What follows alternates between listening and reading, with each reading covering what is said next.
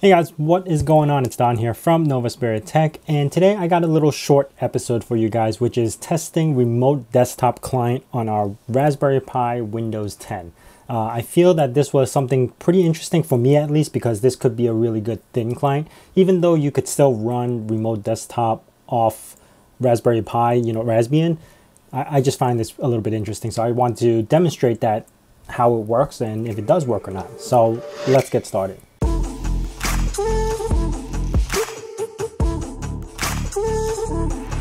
Alright, so one of the things I do want to mention is that I haven't been doing like huge or large projects, if you guys noticed. That's because I've been a little backed up on working on a lot of personal stuff, which is either redoing my bathroom or doing stuff around the house. So I've been taking the time that I usually use to work on videos to do other stuff around the house. And also I've been playing Space Engineers a lot. This game just came out of early access and I've been a big fan of this game since it came out in 2013. So I've been playing a lot of that recently and also uploading to my gaming channel. If you guys are interested in that game, which is like a space/Minecraft, like that's not even a good way to describe it because it's not really a Minecraft game anymore. You still do that creativity, but it's so much more advanced than that. So it's a space exploration open world type game, and if you guys are interested, check out my other channel. I'm going to leave a link in the description and a card over here. I would greatly appreciate it if you guys could subscribe, at least get me over to that 1,000 subscriber count, and maybe watch the video so I could get over that 4,000 hour so I could start monetizing that channel as well. But yeah, I've been having a lot of fun uploading videos to that. I've been having a lot of fun playing it just in survival mode. If you guys want to help me out, head over to that channel, subscribe, watch a video or two, and let me know what you guys think. All right, so to get into this video that we're talking about right now, you're gonna have to watch one of my previous videos to install Windows 10 on Raspberry Pi if you haven't done so already. But if you have, we are on my desktop. You've probably seen this before, and I'm gonna head right over to my remote desktop client.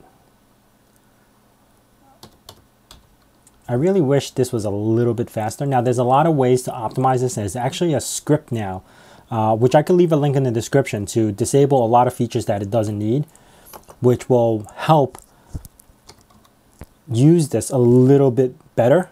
But in the meantime, it's still not as fast as it should be. Like, you shouldn't really be doing crazy stuff with it.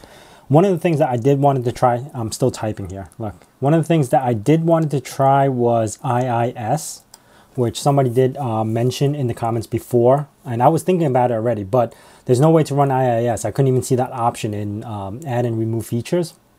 So if you guys are interested in doing that, I don't think it's going to work. Also, do you guys think if this would be viable for like a NAS solution, like a Windows NAS? You can get it up and running, but because there's so much overhead in the processing, it's not really that fast. All right, so what I'm going to do here is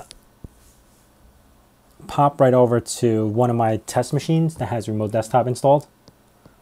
All right, so here we go. After you hit connect, I'm just going to type in the username, which I have test123, and a simple little password. Hit yes.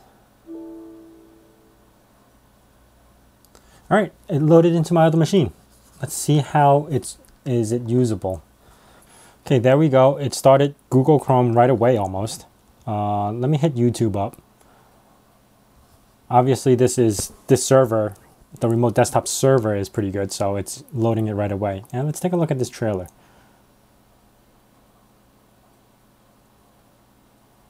It's working pretty good.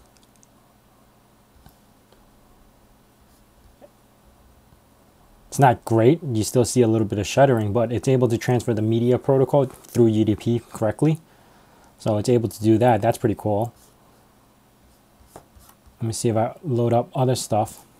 Yeah, there's not much of a lag aside from the remote desktop lag. It's able to run it pretty well on the remote desktop using Raspberry Pi. Let me see if I can scroll up and down. Okay, that's not too bad. I'm actually able, if I needed to, I could actually do some work off this. Let me see. Yeah, look at that. It just loads right away. Like I said, you're really just loading the internet connection onto the Raspberry Pi, so it's not doing much processing in the background.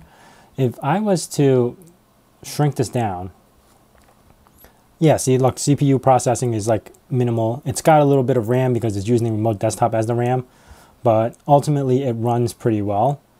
And what if I did the smart sizing? Let's see, smart sizing. Yeah, it's okay. It still takes a little bit processing because of the smart sizing, but this is a test.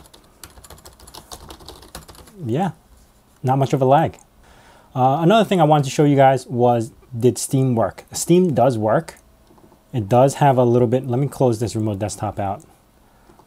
You can't play really any games off whatever Steam has because there's no like really old titles. You could try. I haven't really tried much of the old titles, but Steam does work on this guy, and I was able to download games to store it onto our SSD. If you want to use this as a downloading client, it works very well, and you could just transfer it over. So guys, if you enjoyed this video, please hit that like button. I know it's a little bit short, but I will be getting bigger videos in soon. If you guys have any questions about this or wanted to see other tests on the Windows 10 on Raspberry Pi, let me know in the descriptions below. Also, if you guys are new to this channel, consider subscribing and also hitting that bell notification icon so you know when the next video is going to be out.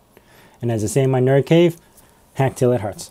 Oh, and also, don't forget to subscribe to my gaming channel because I'm trying to build that up. And starting from scratch is a little bit hard, so I need a little bit of help. Thanks.